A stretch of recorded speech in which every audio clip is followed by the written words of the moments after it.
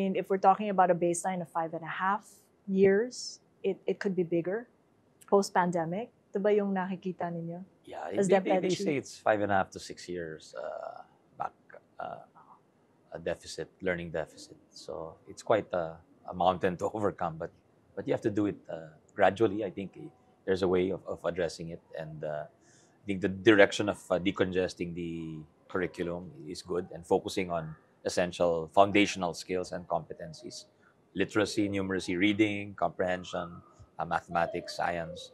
I think that should be the way to go.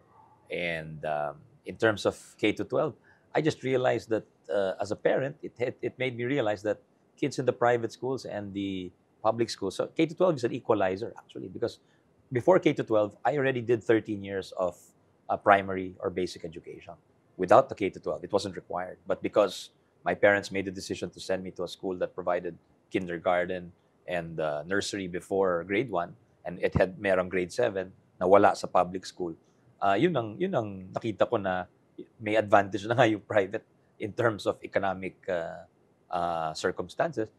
Parang in education pa, nagkaroon siya ng advantage. So, the inequalities were emphasized. So, it's sa akin okay na nag-move tayo to K to 12, Cathy. Pero yung implementation, importante. But nakita namin na kailangan bantayan yung implementation. Because right now, the K to 12 curriculum, maganda yung intention, bigyan ng additional skills, maging internationally competitive yung ating mga graduates, maging employable, maganda yung intention, pero yung actual rollout or implementation has been a little rocky, and we've gotten a lot of feedback from the private sector, from the education sector, and we want to reform it more in line with best practices here and abroad, as well as try to decongest the curriculum. Because right now, the senior high school curriculum has 22 subjects, which everyone must take, regardless of track.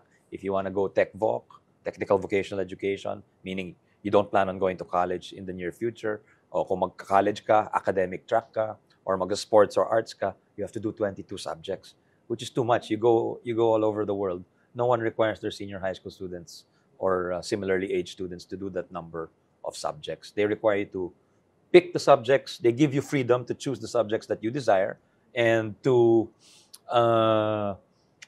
develop a certain rigor or mastery of these subjects. Because parang pre-college mo yan eh.